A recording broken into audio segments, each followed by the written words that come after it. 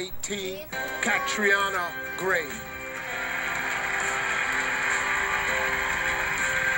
I've always believed that as women, we have the power to redefine our generation. When we raise our voices together, the words women power become more than just a phrase. They become a movement. I wanted my year to be a reign with purpose. From advocating for quality education for all, to raising awareness for HIV/AIDS, I've strived to use my voice for good. Thank you to Mom and Dad for always believing in me. Paula and Esther for your mentorship, the Miss Universe organization, and to Team Catriona, thank you from the bottom of my heart. And to my beloved Philippines, isang karalangan po ito. You endlessly inspire me and give me hope. Maraming salamat sa inyong lahat. Above all, thank you, God. I lift everything up to glorify and honor you. As I close this chapter, I do so with a grateful heart. To everyone with a dream, know that your dreams are valid, and on your path, you are never denied and only redirected.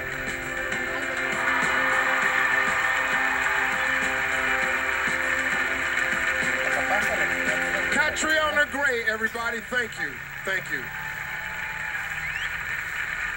Well, you set the bar quite high, and in just a few moments, one of these three contestants will have some very big shoes to fill and a very nice crown to wear. Tall Goldhammer of EY has tallied the votes. This is always a tight moment for me. Thank you, sir. Great job. Thank you, bro. Nothing happened here.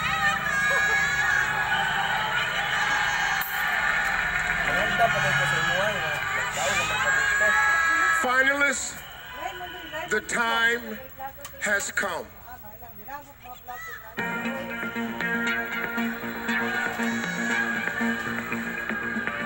The second runner-up for Miss Universe 2019 is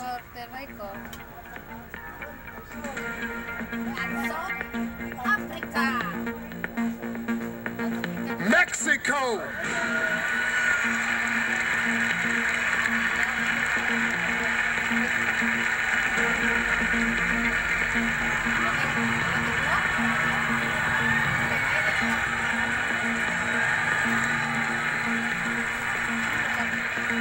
Congratulations, Mexico.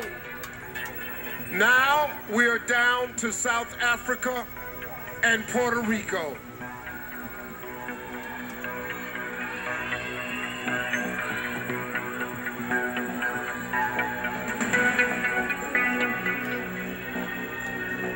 Only one of you can be crowned our new Miss Universe.